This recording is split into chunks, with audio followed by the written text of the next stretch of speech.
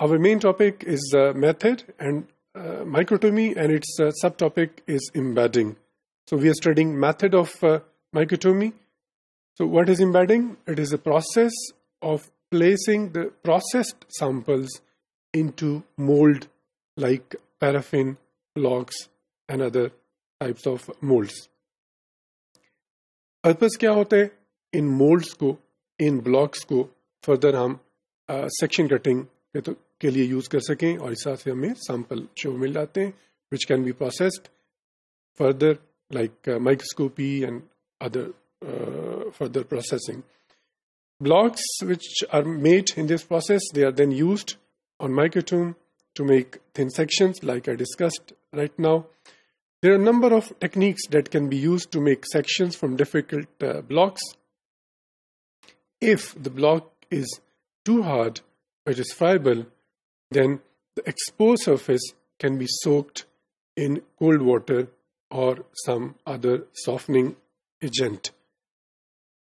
For specimens that contain calcium, the use of decalcifying agent is normally beneficial. Why? So that the block may be processed easily. What we do then, we rinse the blocks well before mounting, as traces of the decalcifying agent may damage the blade holder. The Leica paraffin tape transfer system is also recommended for the faulty blocks. Common artifacts which may include here, tearing of the sample, ripening of the sample, similarly folding, and all these processes, these damages the processed tissues. Embedding is an important step that always requires very care.